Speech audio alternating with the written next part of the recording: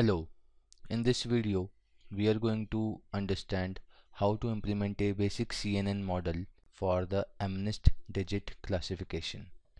So initially we will be importing the Tensorflow and Keras using these commands, and I've also printed the version of Tensorflow, it's 2.2.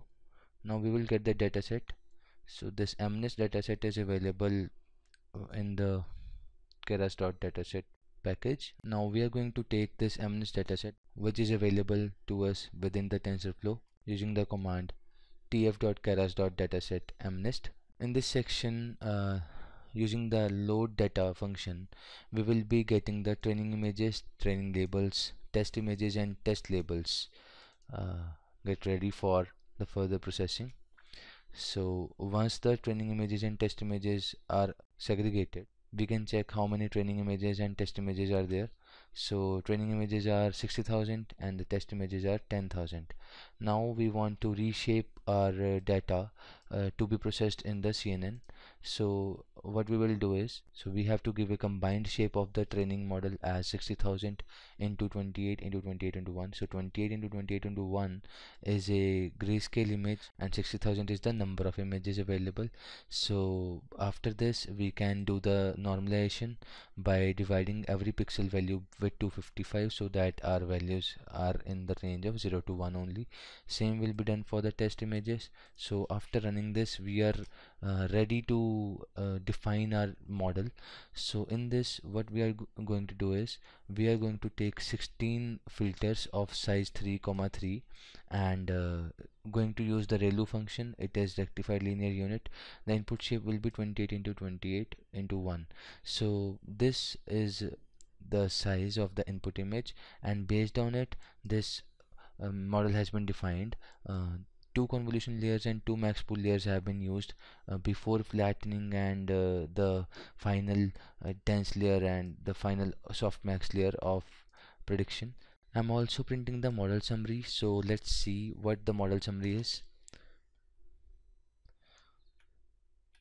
So you can see clearly that after giving this 16 values of 3 by 3 filter, uh, what is the effect of this 3 by 3 on 28 into 28. So the input shape becomes 26 into 26 into 16 by passing into the quantity. So what's happening here is, suppose we have a 10 cross 10 matrix and we apply 3 cross 3 filter here. So after applying 3 cross 3 filter, these 8 values, this, all the highlighted 8 values will be used in finding the middle value. So when we find this middle value, this will be kept safe in the final output. So something like this will be generated and this value will be copied here. So this is the reason that in 10 cross 10 our first row is discarded, our first column is discarded. Similarly the last column and the last row are also discarded. So that's why this 10 cross 10 will become 8 cross 8. Similarly our 28 cross 28 has become 26 cross 26. Now that you have understood how this 26 into 26 has come, what this MaxPooling 2D will do is that now once my 26 cross 26 is available to me, what it will be done is this 2 cross 2 filter will be responsible for finding the maximum value out of these four. So out of all these four, the maximum value will be taken as the output. So only one value will be printed and rest of the three will be discarded. Suppose there are 1, 2, 4 and 5. So this 2 cross 2 matrix will be converted to 5. So this is the reason why 26 cross 26 after max pooling with 2 cross 2 max pooling with 2 cross 2 gives an output of 13 cross 13. So this is how size of the output shape is being changing.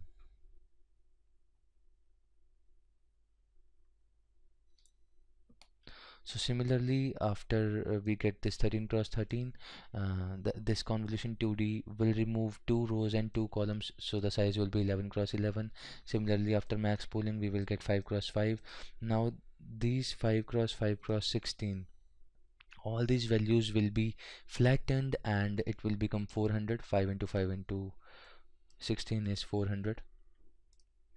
Then we are passing the value through the dense layer with 32 nodes, and the final output is being given by the 10 nodes for giving the class of the MNIST digit.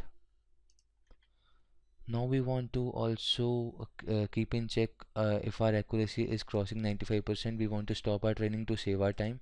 So this is how we do it. We use on epoch end function by using this class my callback. This callbacks equal to my callback means callbacks is the object which will be used in the training while stopping our accuracy once we reach 95%. So if I run this, so nothing will happen because I have not called it yet. So now what we will do is we are going to compile the model and train it with the batch size of 50, epoch size 5, and optimizer stochastic gradient descent. So this is how we do the compiling. So we can define the optimizer as SGD. The loss is sparse categorical cross entropy because I want to use the categorical prediction. So there are 10 classes, and the matrix is accuracy. We want to check the accuracy only. After we define this compile, now we want to fit our model.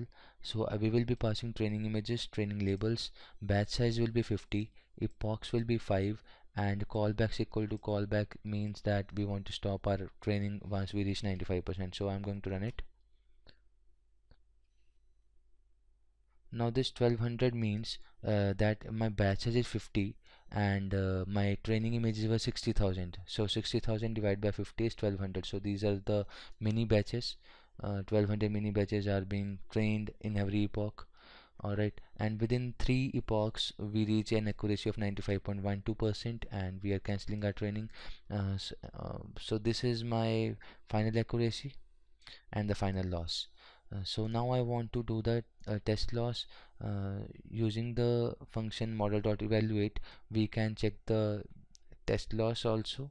So I am going to pass the test images and test labels with the batches of 50. Now because my number of test images were 10,000, so my mini batches will be 200. So after checking my accuracy for the test loss, so yes, the accuracy is good and this CNN model has performed good. Thank you.